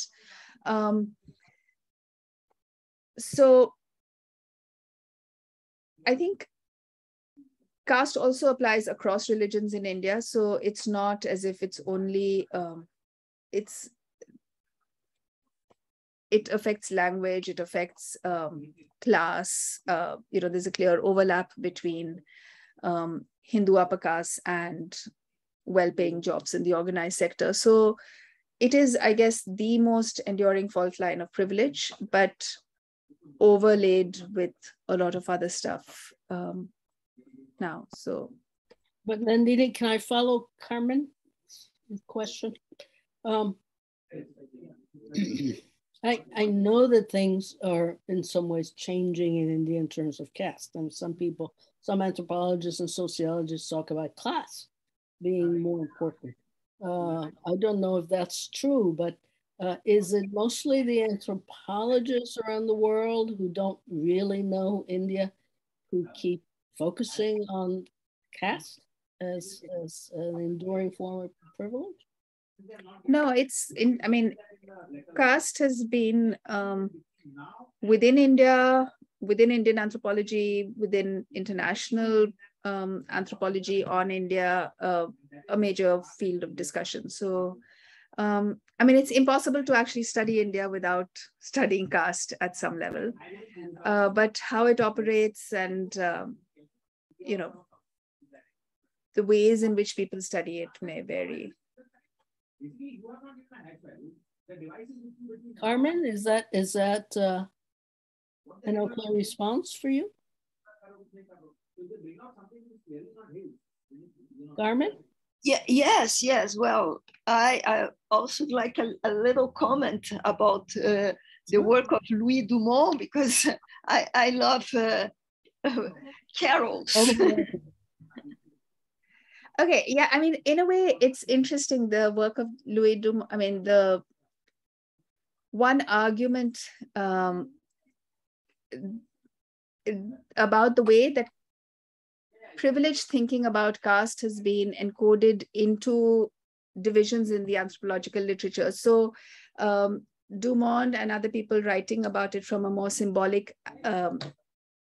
angle are seen by many people as not focusing on the discrimination that caste embodies. So seeing it purely as a principle of purity and pollution does not adequately address the ways in which caste is similar to race. And so a lot of recent work has sort of talked about how it's not so much a specific cultural principle, but it's a form of stratification which is similar to other forms of discrimination. And that itself is trying to challenge the way in which privileged anthropologists have written about caste historically. Thank you very much. Okay, thank you. Francine, I don't know, you're making, and a couple of times I wasn't sure whether you were asking to speak. Francine? Est-ce que tu l'as entendu? No? Okay. No? Francine? No? Did you want to say anything? Go ahead.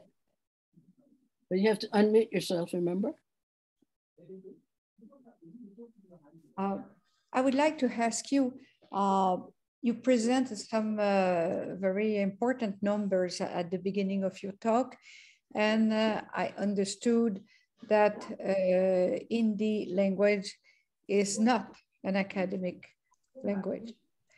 And would you say, in the context of our webinar, that the issue I will it's a provocative affirmation, that the issue of the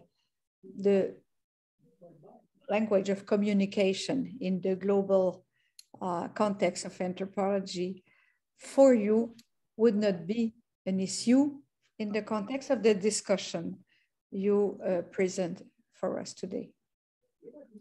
I think Maybe so. I don't know. I'm just asking you. Right. I think personally, I think English has to be the major language of research that links not just India to other forms of, other sites of anthropology, but within India, there has to be bilingualism in English and in the different state languages. So for the sake of research. Also within India, there's an imbalance between some of the languages like Tamil and Bengali, which have quite strong academic literature in those languages, and Hindi, which is also, although it's perhaps sort of officially dominant, culturally and academically has not had the same strength as some of these other languages. So, just to give an example, my book has been translated into now 4 languages, of which I'm still waiting for the Hindi translation, 5 years later. So whereas it came out within a year in Tamil, in Telugu, which are southern languages. So they just have much stronger academic publishing industries compared to Hindi. So given this kind of imbalance between languages, which also reflects a certain political economy of these different states. And it's also, India's, it's like the European Union, right? In terms of languages, these are fully different languages, just as in Europe. And so we're talking about one country which has got all the problems of having to manage the linguistic diversity that you have in Europe. Monica, I don't know whether your question is connected, but you're next. It's actually connected to Carmen's question. Okay. To Nandini's response, if I'm understanding you correctly, one of the things that seems to me, Nandini, that you're pointing to is the ways in which nationalism can be used to at least discursively, performatively, erase other forms of inequality. So you were saying that one of the things that Hindu nationalism does is to say, we're not going to talk about caste, as though sort of caste wasn't there as a structuring principle of inequality. And I can certainly think of lots of cases where nationalism does that for class. And so you have a nationalist movement which pretends to erase these things and mobilizes a population on the basis of nationalism and the promise that, if those of you who are lower down on the class or caste hierarchy join us in this movement, then things will be better for you. But certainly in my own research, it's it may be the case for some small segment of the population, but it doesn't actually change the principles of structural inequality that it kind of hides under the table. So I was just wondering whether you could say, something about the role of nationalism in approaching a critique or obfuscating the possibility of a critique of such principles of social inequality, of privilege, to use the language of today's webinar. Yeah, you're absolutely right that nationalism is used to paper over all the cracks, both class and caste. But at the same time, given the form of nationalism that we have,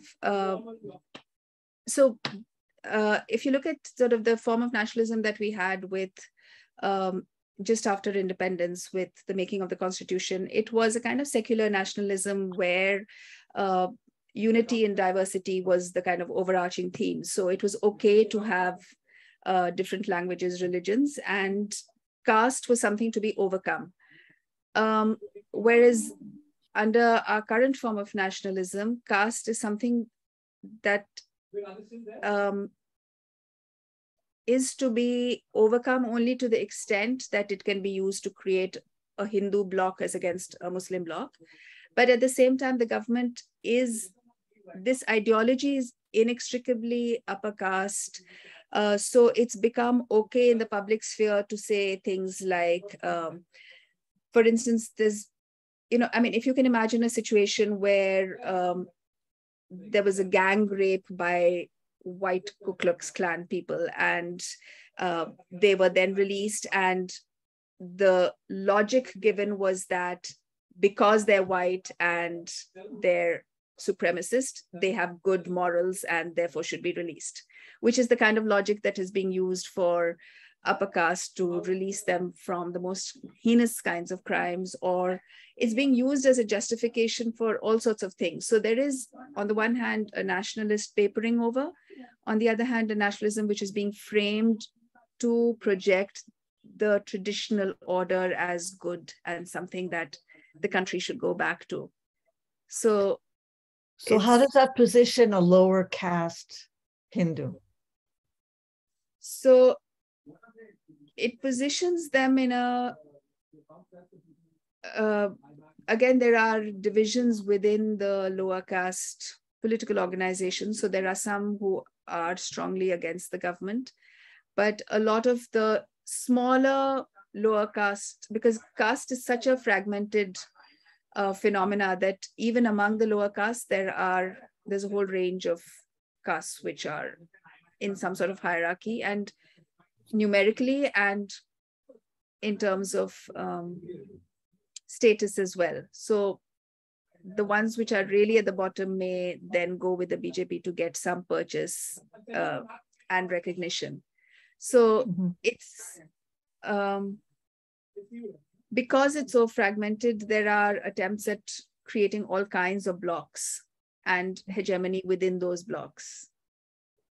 So it's not very clear in terms of just one nationalist ideology. Right, which is Jinsuk, interesting. before you go, Jinsuk, are you still there? Yeah. Yes. Do you want to say anything? I know it's very late. Okay. She needs to go to sleep. I'm sorry. I just sent a DM to Virginia, and I was gonna just sneak out, but then she just didn't let me go. Okay, because I didn't really wanna interrupt or what was going on, so I was gonna just go. It's been a pleasure. It was a delight to participate in here, but actually it's getting really late, and I have to get up early tomorrow morning, so I'm afraid I have to go. I'm so sad to leave now. And then, I will definitely participate, again in this Anthropen events next time. Thank you so much for your listening. All right. It's almost 2 hours since we started. Yeah. So, yeah, I know. And we could go on and on, but just three, we could go on and on. Yeah. Marta? Thank you. Oh, did you? No, I was just thanking Jinsuk for. Thank you. Thank you very much. Yeah. Okay. So before we all go, does anybody want to think aloud or say something about, I don't know, about privilege? We have had participants from the southern part of Africa, from Korea, from India. We were also supposed to have this fellow from Kenya, but didn't show up, so I don't know. But did we talk enough about privilege?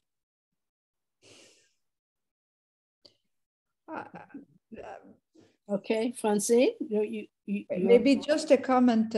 It's very general, but I am thinking of the objective of the seminar and the way we wanted to link the local tradition of anthropology, the linguistic tradition also, and a notion here, privilege. And we will have matter to think about how to manage our future webinar. And I understand that letting go is the way we are doing, and it's very interesting to have this freedom now to exchange and try and experiment. It's important to do that outside of the normal frame of communication. We are subnormal. But I am not sure now how much the linguistic question was crossed our discussion. It was very variable from one participant to another, and also to address the question of the anthropological tradition. So the variation between the participants is quite important, and maybe it's a question of the mode each one choose to communicate. Maybe it's something else we have to have a reflection, but any kind of comments participants would like to share after reflection about that first experiment with us, it's very important to receive your comments and to receive the way you experiment the thing, and the way also for you that kind of experiment raise some new questions in, I would say, the global anthropological task. Good point. I could say some things, but she needs to go to sleep. So wait, do you want to say anything about that? Me? Yeah. Okay. You first. Okay, I'll just say, well, I mean, I was experimenting the experiment, right? So, I mean, I wasn't quite sure exactly, but I think, it's kind of different ways of presenting, and then kind of bringing different kind of examples to talk about kind of, the range of definition of privilege was, I thought, interesting, right? Because like each one had kind of like a different aspect of privilege, because sometimes it can overlap with just simply, unbalanced power relationship, sometimes like inequality, or like there are a lot of things, or some even might say like, oh, well, isn't it about elite thing, that sort of, so it can have diversity, but I thought, every participant kind of dealt with some important aspects of privilege, and with the different examples. But I think what it just came to my mind is that probably, next time if we have this kind of thing, even though diversity is good, maybe there could be a little bit of standardized thing as well. I'm not saying we all have to do PowerPoint presentation, but maybe like you should bring something from India, or bring something from Korea, so that we can have some some comparative discussions as well. So I mean, that can be just one idea, but I thought what we did today was also very interesting, because I've never participated in this kind of webinar, so I thought it was pretty good. Okay. Nandini? No, I enjoyed listening to the others despite the kind of confusion at home, and I'll have to think about it a bit more before I could, think of a larger comment. But I think the topics that you've chosen, privilege, minorityism, for the series are interesting, and the idea of having this kind of multilingual dictionary is, I think very challenging. So I hope it goes well. One last thing. I think one of the hardest things, actually, Francine in particular, was getting out of our training. I think we're all trained to do academic work in a certain way. And Rose might have had an advantage there because she is also a poet. And I remember hearing from both Nandini and Jean, so in semi-panic, what am I going to do that's experimental? Because, we're trained. we're trained to do certain things. So that might be harder than other things. I don't know that we will always have English as the common language. I don't know. I hope this is not the way all of these things will be, but I don't know. In my parents' generation, it would have been French. But you know, nowadays it's probably English as a lingua franca. But I think the main issue actually is the academic paper format presentation and how difficult it actually is to experiment with that and still feel one is of value. That's my thought. Right, Jinso? Yeah, go for it. Okay. Well, I mean, I would say it does have value. I wasn't saying the experiment does not have value, but I think there could be some confusion, like, am I doing right? That kind of, and as you mentioned, like, because of my training. So yeah, it was really hard to get out of that training. And also, speaking of multilingual format, and I think we can try in different languages. I think probably most of you know either French or Spanish. So, you know, I think next time can be mixture of Spanish and French or English or something. That might be also really fun, I think. Yes, but the great problem is the problem Anthropen faces is it's too Eurocentric. That in fact, Chinese is the dominant language. Right. It's spoken by more people as a native language than any other people on Earth. So, but if we did this in Chinese, nobody would listen. So this is an ongoing issue that Anthropen's going to face. Nandini, I know you. No. I know you need to go. Yeah, I mean, to end it anyway. But so thank you again, Virginia. It's really interesting. It's an experiment. Maybe we didn't experiment enough. I don't know. We can try, but I think Gordon's point is correct, right? I mean, we could have this in a variety of other languages, but I don't know how many people would understand. Francina, Martin, ¿podemos hablar en español? Maybe just to come, Martin? Well, I was just going to say, of course, the issue of a common language will always be present. And I think just the way we use English right now illustrates that. But also, I think the presentations today pointed out that there might be other ways than just language-to-language translation. Very normative language in anthropology can be translated into a certain way in other languages.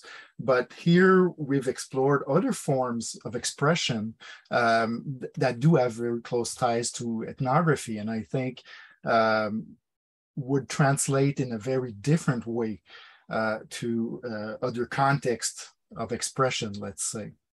So for me, this is really something that I take away from this webinar, this idea that there might be sort of other roads to explore than just thinking of translating a normative language into another normative language framed in the context of the anthropological paper. Francine, did you still want to say something? Yes, just another comment. Gordon talked about Anthropen as Eurocentric in the participation up to now of the persons who wrote within the dictionary.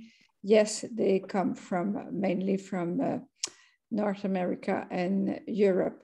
But I would ask, what is to be Eurocentric, Francocentric, or Anglocentric? Each kind of center of production of knowledge and experience of anthropology have its own bias. So we just try consciously and assuming the limits of our enterprise to share that problematic of being the center and the periphery of something. So in that, I think it's very interesting to have our conversation internationally and to accept any kind of critics we can receive and to enlarge our audience. So it's just a comment. Okay, merci. Some people have to go to sleep. I have to move on to work, but yeah. Thank you all. Merci. Gracias. You can say thank Merci. you in our languages. Merci. Obrigada. No. Oh, obrigado. Thank you. Okay. Merci. Merci. Cool. Shukriya, dhanyawad, Johar. Bye. Bye. Merci beaucoup. Thank you. 감사합니다.